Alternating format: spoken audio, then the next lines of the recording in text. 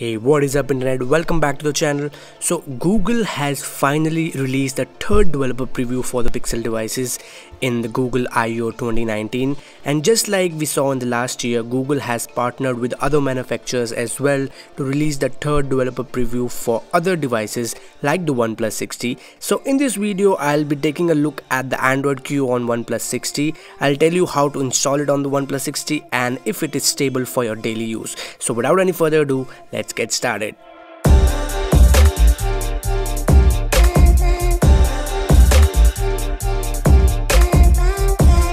So to install the Android Q on your 60, you have to first download the Android Q zip file from the OnePlus website. I'll leave a link in the description box below.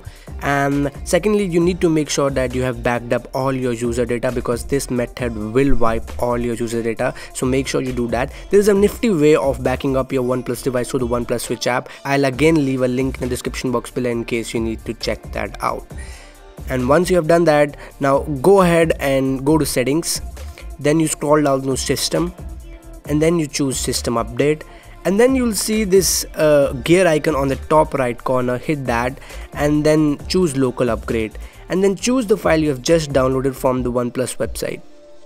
After you do that, the OnePlus 60 will automatically install the Android Q update, and I'll fast forward this footage in the interest of time. So yes guys, finally my OnePlus 60 has booted it up into the Android Q, but keep in mind that this is a developer preview and it will be not as stable as the official version.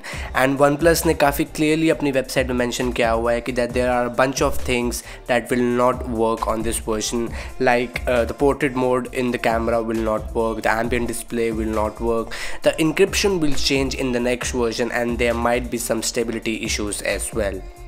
So in terms of the general interface, Android Q is very similar to Android Pie. As you can see, the whole quick settings toggle and the app drawer is very similar to Android Pie. And if you just go to settings and see, it's running on Android 10, which is Android Q. And as you would have noticed, I have already enabled dark theme on the OnePlus 60. So yes, Android Q does bring a native whole dark theme to all the devices which runs on it, but although OnePlus users को इस पे ज़्यादा फ़र्क नहीं पड़ेगा because Oxygen OS have had a dark theme for a couple of years now. Also, the dark theme will get activated as soon as you enable the battery saving mode, because devices that run on AMOLED screen will save a lot on battery while running on dark theme. But that said, you can always toggle between light and dark theme while going into settings and then display. Android Q also brings a lot more control on the privacy. So unlike in Android Pie, now the privacy settings is right up there in the main settings menu, as you can see. Now also, if you go inside this menu, you'll see that you'll have more control on each of the apps usage. So you can set different permissions for different apps according to you, and you can also monitor the recent usage of all the apps in terms of services. There is also a thing called location reminders, which is new to Android Q. So whenever an app is using your location in the background, your device will keep on reminding that if you want to allow this app to keep on using the location in the background. For the gestures, Android Q does bring a new set of gestures, and it does ditch the back button, but unfortunately OnePlus के इस developer preview में gesture navigation में सिर्फ 3 button control ही मिलता है. We don't get the full gesture control. Again, I think Oxygen OS में ये already has, so I'm not sure why OnePlus ने ये include नहीं करा. For the fingerprint scanner, I did test out the fingerprint scanner and it worked just fine for me, although again you don't get face unlock, so please keep in mind before installing this Android Q developer preview on your 60.